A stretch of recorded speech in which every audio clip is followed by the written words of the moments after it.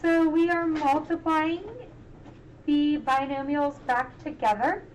So in order to multiply two binomials, we use the FOIL method. So you're going to do first, outer, and inner, as well as last. So we have to do first, outer, inner, last.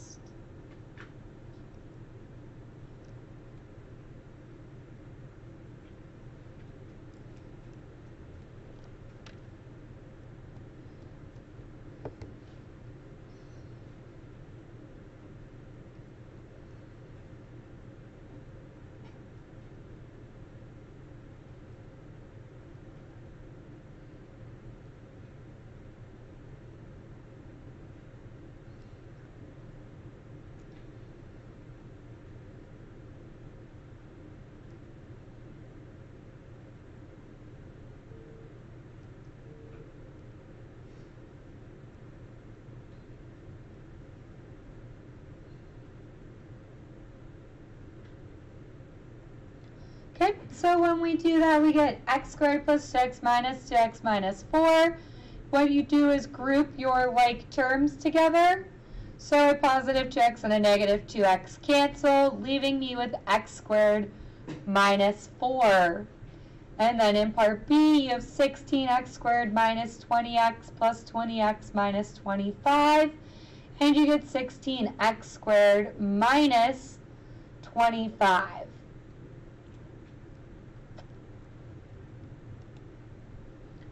So like I said, today we are looking at factoring quadratic expressions.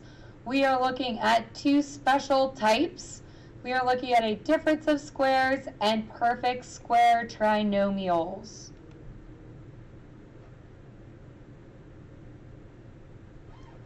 A difference of squares is a binomial that consists of two perfect squares. So both answers we got in our warm-up are considered a difference of squares. Both answers we got in the warm-up are considered a difference of squares. There were two perfect squares, subtracting as the operation between them. So a difference of squares only works if you are subtracting the two perfect squares. A sum of squares is not a formula. Sum of squares is not a formula. The order we write our difference of squares does not matter, so a minus b times quantity a plus b is the same as the quantity a plus b times the quantity a minus b.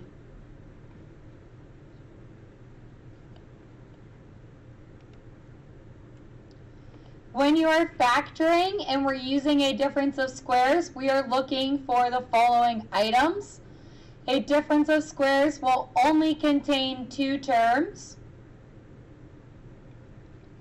They must have a subtraction sign between them. And both terms must be perfect squares. Now, an exception or a nod to this is that both terms must be perfect squares. And this can occur after a GCF. So what I mean by that is you could have something like 32x squared minus 50. And what happens is 32 and 50 both divide by 2, so they have a GCF of 2, which means you could take out a GCF of 2, leaving 16x squared minus 25, and now I have two perfect squares being subtracted. So this is a case where you could have two perfect squares, but you don't immediately see that because we have a GCF. So that's why yesterday we talked about GCF before these special cases, because that should always be the first thing we do when solving a factoring problem. The first thing we're always going to look for is a GCF. So here in example 1, I have x squared minus 16. X squared is considered a perfect square because its two factors are x and x. And 16 is a perfect square because its two factors are 4 and 4. So x squared minus 16 is a difference of squares. It factors as the square root of the first and the square roots of the second with one of each. So you have x plus 4, x minus 4. Yesterday we talked about our magic x. If you were plugging this into a magic x, recall that the top of the magic x is a times c. So in standard form, you have ax squared plus bx plus c. So in this case, a times c would have been 1 times negative 16. And your b value is the middle term with x, so that would be 0. So you were looking for two numbers that multiplied to negative 16 and summed to 0, which are my two factors at the end, positive and negative 4. So just starting to look at the connection between the magic x and our formulas. X squared's a perfect square, 49's a perfect square, so it factors as x plus 7, x minus 7, or x minus 7, x plus 7.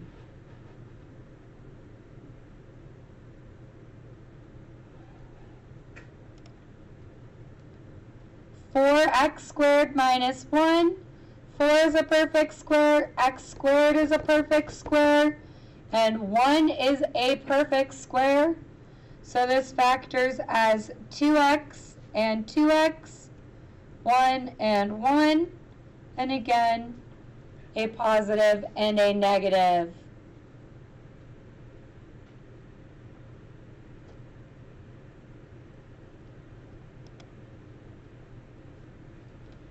(36) and 81 are both perfect squares. So you have 6x and 6x minus 9 plus 9. Now, what do you know about 6 and 9, or even so much as 36 and 81? Go ahead, Isaac. Yeah, both of them are technically divisible by 3. So you could also think of these as having a GCF, and what we could have done is factored out a 3 from each of those to start. So 36 divided by 3 would have given you 12, and 81 divided by 3 would have given you 27, but 27 and 12 both still divide by 3. So there's actually a larger GCF to 36 and 81. 36 and 81 has a larger GCF than 3. It is, any guesses? What divides into 36 and 81? 9. Yeah, 9. So you could have actually taken out a GCF of 9.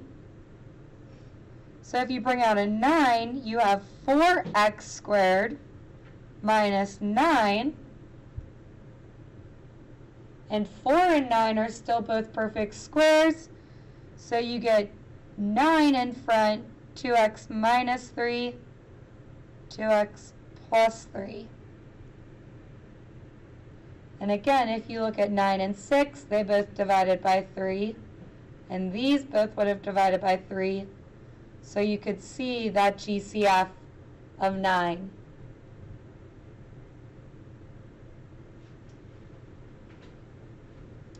What that means is this answer here and this answer here are equivalent. But if it tells you to factor completely, you must take out your GCF of 9. If this were a Delta Math or an SAT question, this answer would be incorrect. That first answer, the 6x minus 9, 6x plus 9, would be incorrect. That is not factored completely. Okay?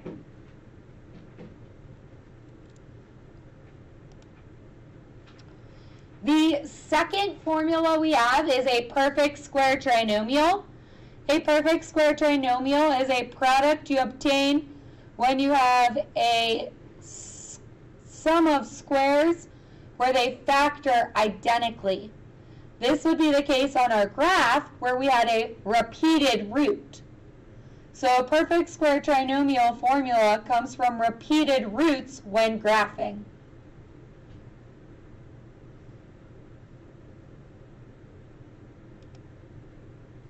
When factoring using the perfect square trinomial formulas, you are looking for 3 terms.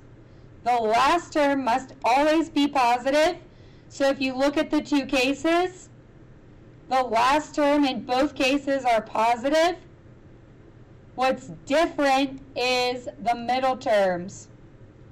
If the middle term is positive, then both factors are positive. If the middle term is negative, both factors are negative. So the last term must be positive, as well as the first term and the last term must be perfect squares. So we have 3 conditions. First and last term are perfect squares. We have 3 terms, and the last term is positive.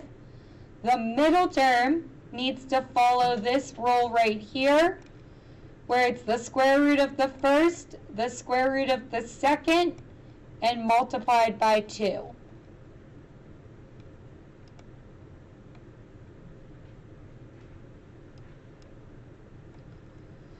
So x squared is a perfect square. 16 is a perfect square. The square root of x squared is x. The square root of 16 is 4. Multiply that by 2. 2 times 4 is 8. So we see that the square root of the first, the square root of the second times 2 gives 8x, which matches our middle term here. That means that this factors as the square root of the first. This is positive, so plus the square root of the last, which is 4 squared.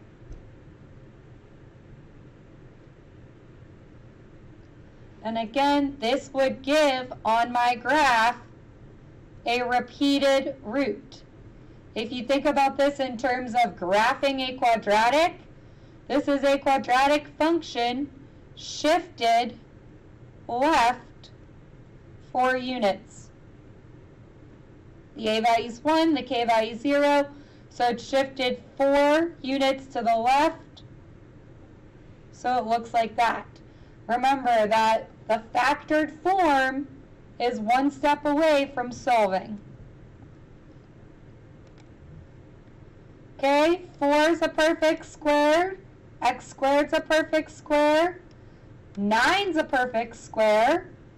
The square root of 4x squared is 2x. The square root of 9 is 3 times 2. So 2 times 2 is 4. 4 times 3 gives 12x.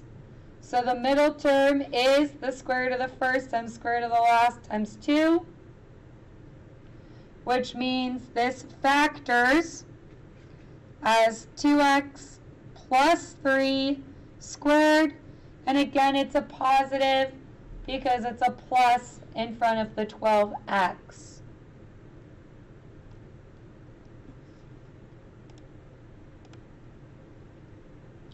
Okay, 25 is a perfect square. 81 is a perfect square. The square root of 25x squared is 5x. The square root of 81 is 9. Multiplying that by 2. 5 times 9 times 2 gives 90x. So it meets our rule. So we have 5x plus 9 squared.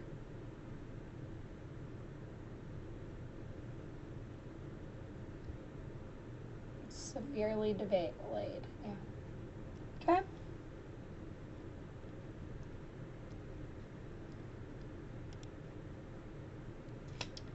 Hundred is a perfect square, so that's 10x. 81's a perfect square, that's 9 times 2. So 10 times 9 times 2 is in fact 180x. So it's 10x plus 9 squared.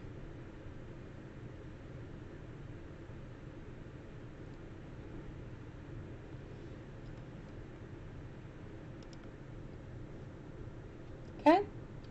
And our last one, 64, perfect square. 1 is a perfect square times 2. 8 times 1 times 2 is 16. My middle term here is negative 14. So this is not a perfect square trinomial.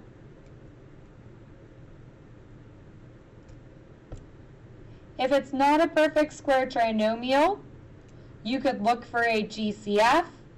There is not a GCF of 1, so that does not help.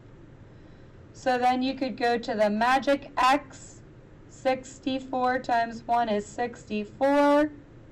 And you would try to think of factors of 64 that sum to negative 14. So that would have been negative 8 and negative 8, because they both have to be negative. So that doesn't work.